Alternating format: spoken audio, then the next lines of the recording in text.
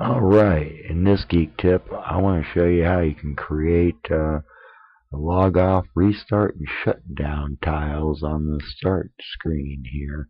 So, one thing I did notice is there's absolutely no way to perform a log off, or restart, or shutdown from the start menu. So, I found a way to do it with simple shortcuts using the actual program that performs these tasks. It's actually called Shutdown. And what I want to do is I'm going to create 3 shortcuts. But I'm going to do a little something special here. I'm going to create a folder right in the root directory. And this is where I'm going to create my shortcuts, and I'll show you here after I get done why.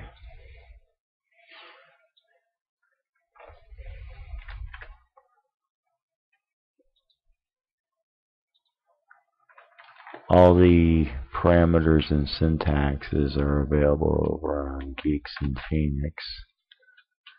Just go over to the geeksandphoenix.com, go into the Geek Tips, Windows 8, and you'll find these tips and the exact full instructions and syntax and parameters for doing all these. So let me just create these up real quick.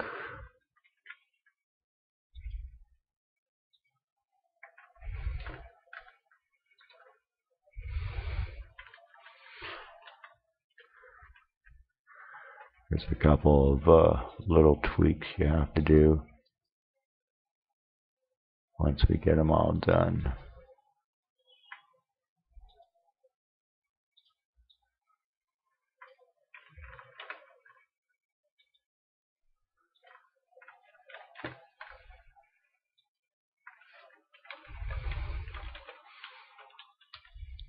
Now you can give them any name you really want, but now we want to go into the properties of each one of them.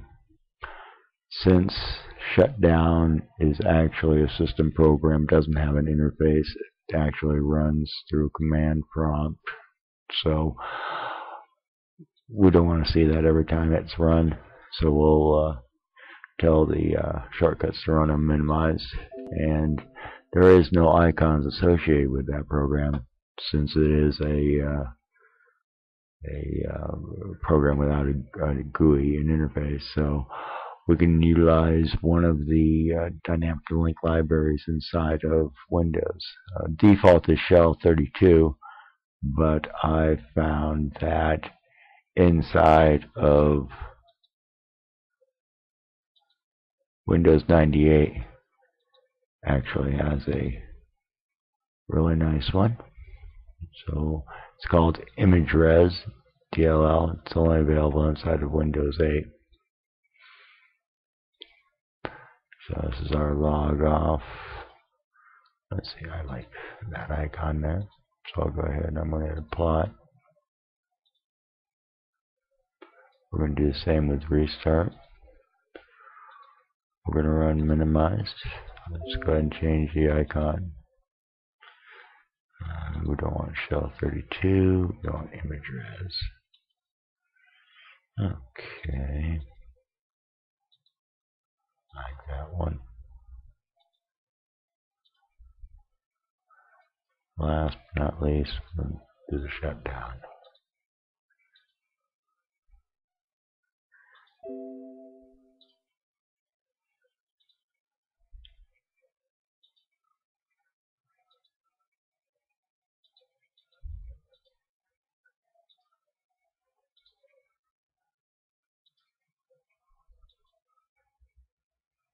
Okay. Oop. Let me bring that back up here.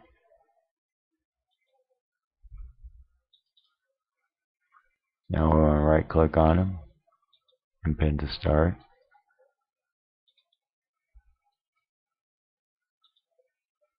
And we'll close it down. And we'll go back over to the start menu.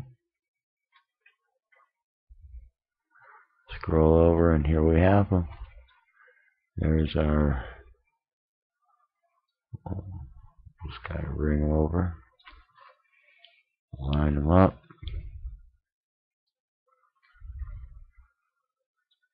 You can put them anywhere you like. And there we go. Log off, restart, and shut down. And then, of course, as an extra bonus, I created that folder. So what I can do is I can actually go out here, select that folder to use as a toolbar. I'm going to unlock the taskbar, and I'm going to pull that over to this side.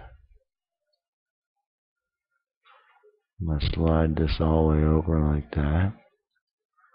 I'll lock my taskbar, and ta-da!